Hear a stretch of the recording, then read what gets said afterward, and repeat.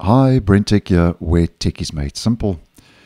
So as mentioned in previous videos, Microsoft is slowly taking browser ideas from Google Chrome and features from the Chrome browser and injecting them into the Edge browser, almost seemingly on a mission to make Edge more Chrome-based, maybe as part of the browser wars to take on Google Chrome.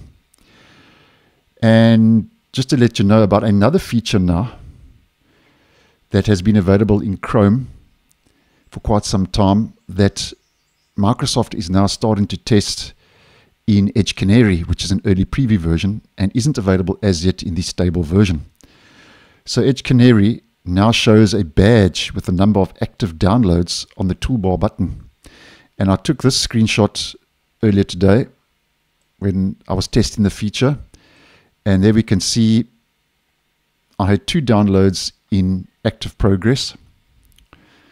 So this is either Microsoft trying to implement this feature, or it could be something coming from Chromium, upstream Chromium, because obviously Edge and Chrome are both Chromium-based web browsers.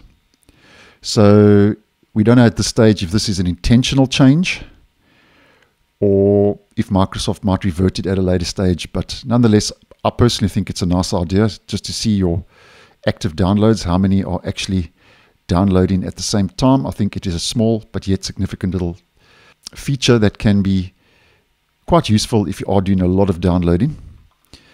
But I'll keep my eye on that, and obviously if I get more info, I'll let you guys know. So thanks for watching, and I'll see you in the next one.